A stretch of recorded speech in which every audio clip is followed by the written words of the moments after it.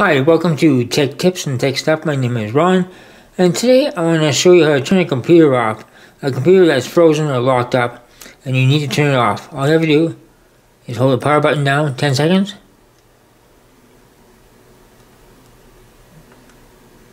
And the computer is off. Now you're probably wondering, why do I need to know that? There's a lot of people out there that don't know how to turn a computer off. There's lots of people out there that are new to computers. They use a computer once in a while, it freezes up, they don't know what to do, they unplug it. The proper way to do it is hold the power button down on a desktop or laptop for 10 seconds and it'll power the system down.